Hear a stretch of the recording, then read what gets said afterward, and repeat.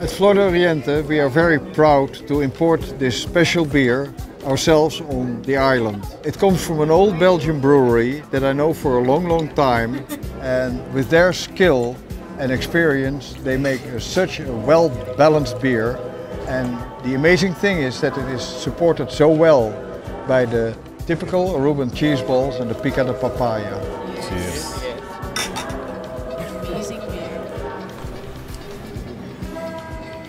With this beer, you can really taste the delicate hop aroma, flavor.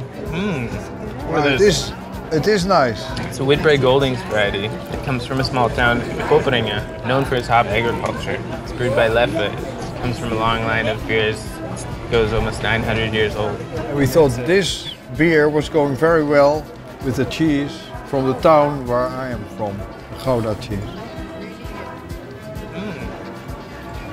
Perfect. This is a beer, the brewer told me, that can pair with chocolate and desserts, which is very special. There are not many wines that can do that. Wow, that's a nice one.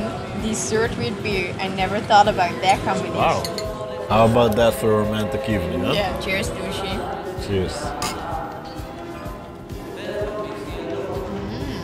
You get the cake in your mouth, and then you try the beer, and then it's like it's like flavor explosion. Yeah, wow.